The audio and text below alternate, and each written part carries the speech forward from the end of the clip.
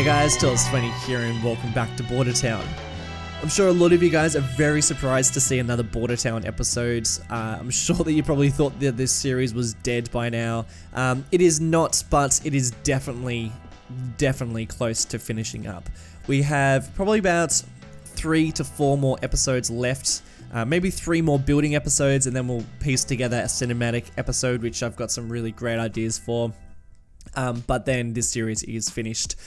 Basically, the cities, not city, because there are 2 of them, yeah, I mean, they're obviously not functioning like a city should be functioning. They've got huge amounts of problems, which you'll probably end up seeing in this episode. They're just really not working. And in terms of like expanding out and working on this series, frame rate is just horrendous, and the performance and the way that everything is interacting is just very clunky, and it's very hard to work in. So just in a practical sense, it is really difficult working in Bordertown. And then also a lot of things that I've been working on, a lot of things that I wanted to do in this series, I have already completed. There are a few more things that I want to do, which I'll tackle over the next few weeks, but really, besides expanding out suburbs and doing a lot of things that I've already done a million times in this series, we're pretty much done. So I am really excited to be finishing up. Look, to be honest, I loaded up the game sort of thinking that I was going to only record this episode and then a cinematic video, and then that was it. But then loading it up and just flying around and looking at the cities from different angles, I got all nostalgic and thought, nah, let's finish this off properly. Let's do a couple more episodes, and we'll give Bordertown the correct burial that it deserves.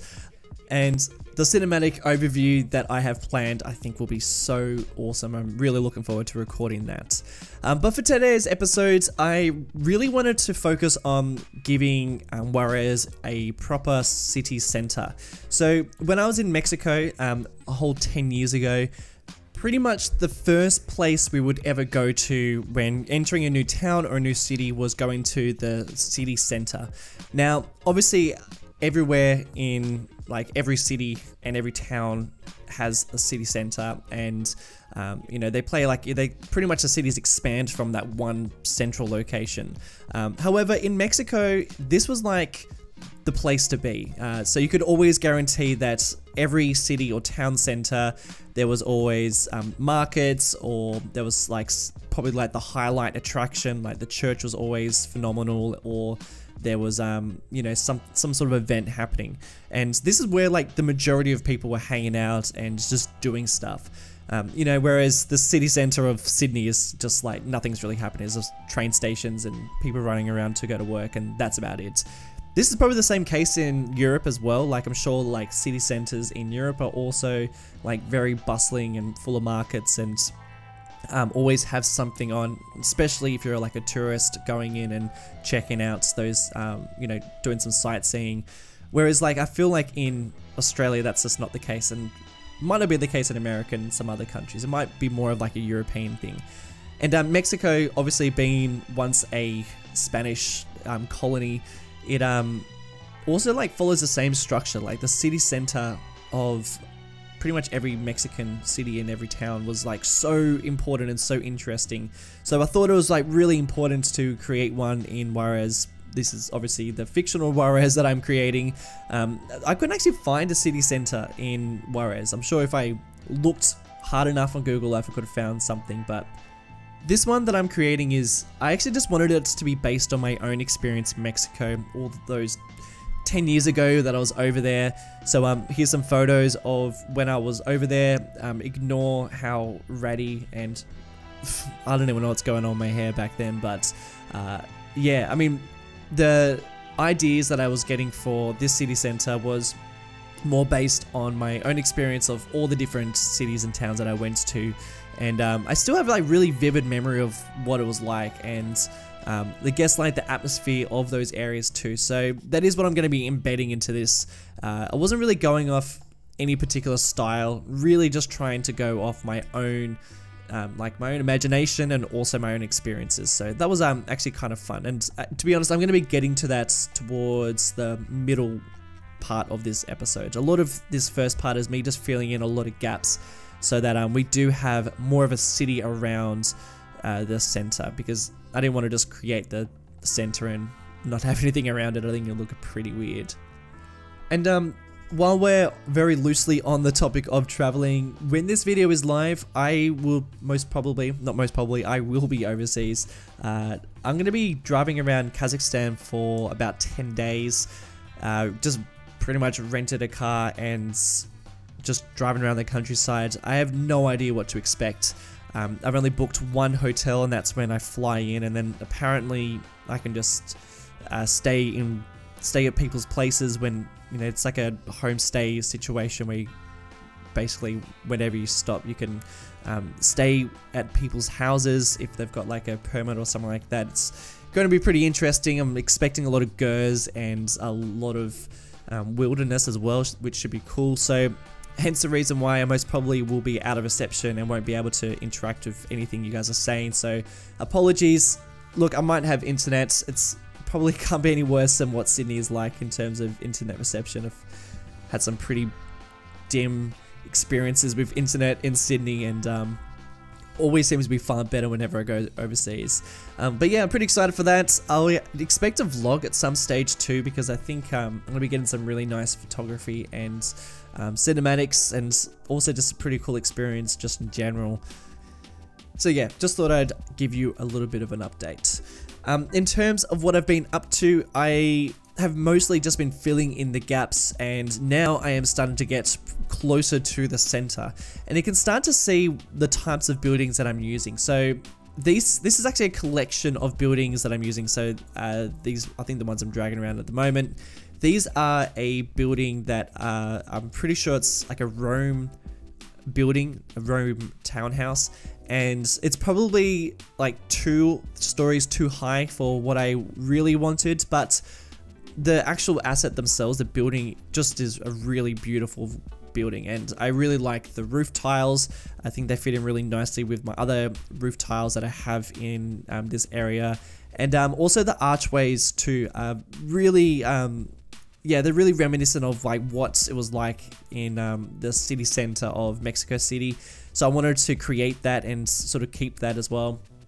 And it was really hard to find assets that fit in within this style. It's I've obviously got the Beard Monkey buildings that he created to expand out the suburbs, but in terms of the more downtown or commercial side of Mexico, there's really not a huge amount. I'm mostly using assets that's like you could find in the US, and a couple of European buildings fit, but generally not so much. So I really just had a couple of buildings to choose from, and also on that, the type of church that I ended up choosing, I ended up choosing this this church that is from Cuba, and it's probably not like the closest to what like a Mexican church looks like, but I just think that this is such a cool looking church that I couldn't help but use it. Even the palace next to it, I believe it's a palace, it could be a museum, I'm not really sure.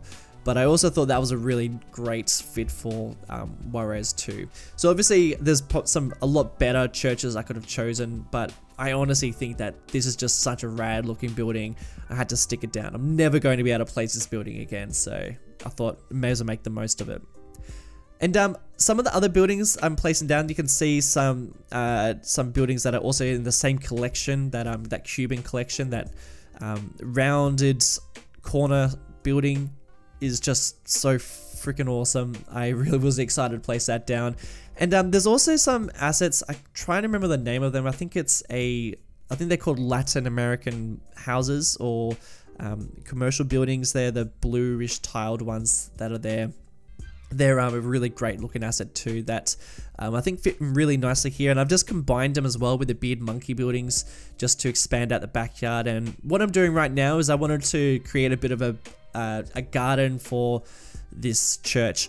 Most probably I should have put down like a graveyard at the back of here, but I honestly just wanted to build some sort of little garden that was like more centered around this statue of Mary, and I also wanted to just have a couple of pathways going through, and this was something that I also found in Mexico. There's always like some really great little gardens that were very close to these churches and around these central locations that you could kind of like dive in and get away from the bustling sound of the city or town. And yeah, I actually really like the way this thing turned out. It's like just like the own little green space that's in this area. Mostly Juarez that I'm building is just, yeah, it's quite grey. There's a lot of concrete, but this little pocket is just a little pocket of green, which I actually really like. And you'll see some really great cinematics of it. Actually, in fact, the cinematics at the end, I reckon, they're just beautiful. I'm really happy with how the cinematics turned out, so definitely stick around for them, or if you're about to bail, then just quickly check them out before leaving. I'm sure if you're going to bail, you probably would have bailed ages ago. Something else that you probably have noticed dragging its way through this avenue here is a massive freight train, which just comes every now and again. So obviously this this line would only be active probably at nighttime or just at the quietest times of you know, the day. So because obviously this be holding up so much traffic and going right past the central the center of Juarez, I think would be so impractical. So obviously that would never happen. I don't think it would be so close. However, I just think that it's a really cool look. So I just thought, stuff it. We're not going to go for realism here. Let's just place this thing down because I think it's just going to look super awesome. And I actually think it does look really awesome. I really love these trains that go down the center of these avenues, and especially this really long one here. So obviously this is taking cargo into the US, and this is also something that is in Juarez. So this is something that I really wanted to build. I didn't quite get to detail it as much as I wanted to detail it, but you know, I think the generalness is there, and the essence of that passing through, I think yeah, I still think it looks quite sick. And also creating some markets too. There are just so many markets in Mexico. Mostly there'll be like food and fresh fruit, and this is where you'd get like some of the best meals. I think some of my best meals in Mexico were from markets. Just remember like just walking around the streets, and you know, you just be like, oh, I just feel like a taco, and then like you turn the corner and all of a sudden there's like a taco stand or a burrito stand, and oh, man, it's just the best food. I really want to go back to Mexico, not just for the food, but man, that plays a big part in it. So I thought it would be really important to place down a whole bunch of these markets. I just realized something I should have placed down. Beard Monkey also released a whole bunch of backyard props. I'm pretty sure he released them for this series too, so I'm actually kind of really disappointed I didn't use them, but there are these backyard props that you probably saw around the workshop. There's some pools, and there are some, like there's a dog that's laying down, and some hammocks. But there's also a barbecue grill that he released, and should have totally placed that next to the market. There could have been like some like foods being cooked up on the sides. I didn't even think about that. I feel like such an idiot. Hopefully I remember to put it down in the next episode, but most probably, actually I'm just writing down a note for myself. Yeah, alright. Note has been made. If you're gonna watch the next episode, then yeah, make sure you complain if I don't stick one down. What I'm working on now is I wanted to just actually make the center just a little bit smaller, make it a bit more of a square, even though it's not a perfect square. And I also wanted to place down more of these Latin American buildings. I'm calling them Latin American buildings because that is actually the name of them on the workshop, and they're obviously like a much older style building. So this is probably like a restored part of the center. These are probably like more true to how the center would have looked, you know, 100 years ago or whatever.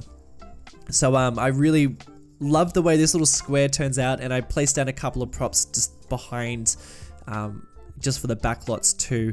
And you can actually see me placing down some of those assets that I was just talking about. They are some really fine looking assets. And now what I'm working on is I just wanted to create just a little bit of a tiled look for the center, but unfortunately, because this isn't like a perfect square or rectangle, I had to I couldn't actually place down any tiles, so I decided to create my own pattern just by using these joint decals that, again, Beard Monkey has created, that bloody legend. And look, they're obviously not centered, but just relax. You guys know that nothing that I do is perfect or is completely centered. And look, just to really make you OCD guys even more angry, I've decided to place my planters not going in the same direction and just intersecting my squares that I've created. So this is actually just a plaza that is really probably grinding people in the wrong way, so apologies. I really was stuck when it came to things that I could place down, because we are really just in a strange angled area that I was working on. I actually probably could have created a much I probably should have made the joints follow a different road. Maybe the main road would have been better, but you know, whatever. I think it still looks pretty cool, and I think from different angles that works a lot better. But yeah, these custom planters, I just wanted to create some plants, so some gardens that were a little bit more custom, and also having a lot of areas for people to sit down, because like I said before, these central areas are so bustling with people that I wanted to make sure that there was like lots of places where people could hang out, lots of different things happening around the center too. I don't usually create very many town centers because I guess it's probably more prominent in European countries, but I had a lot of fun creating this one, and I wanted to just continue that style that I'm going with for Juarez, just making the surface really cracked up and a bit more worn, and a bit of nature creeping up as well. So you can see it, yeah, some tufts of grass is coming up through some of those cracks too, which I think just creates some really great looking, yeah, some great looking realism too. And like I said, this is probably not even realistic. I'm sure the church is probably facing the wrong direction, or the center probably doesn't look anything like a Mexican one, but I really just wanted to create something that I, you know, wasn't going to try to create completely from Google Earth, which I have been doing quite a lot of in this series. I really just wanted to do this from my own experiences, even if they are like 10 years ago. Yeah, I just thought it would just make for a bit more of an authentic square. And do let me know if you think so. If you're Mexican, or if you have been to Mexico, please let me know if I have like just completely missed the mark. That could totally be the case. And just to finish things off, this is I think this makes a huge difference, and I'm just so annoyed that there wasn't a white flag, because what I wanted to do is I want to create this like some flagged areas that were in the Mexican flag colors. Unfortunately, there wasn't a white one, so I had to use yellow instead, which probably gives it a bit more of a Rasta look. But yeah, from different angles, it does actually just look like it's white. I might even go back and change it to multicolored. I'm not really sure, but this was something that was really prominent in a lot of squares and a lot of alleyways. There were these colored flags, and they just looked so great. And yeah, I just really wanted to do that in this one too. But guys, that is pretty much it for this episode. I hope you've enjoyed it. Let me know what you think about it, and if you have any suggestions for some future builds in Bordertown. We have 3 more episodes left, so hit me up if you have some ideas. If you've liked this video, then leaving some feedback, even if you're just rating up the video, then that would be awesome. So thank you for doing that if you have.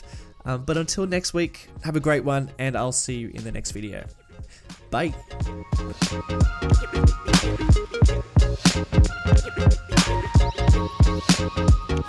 Keep it.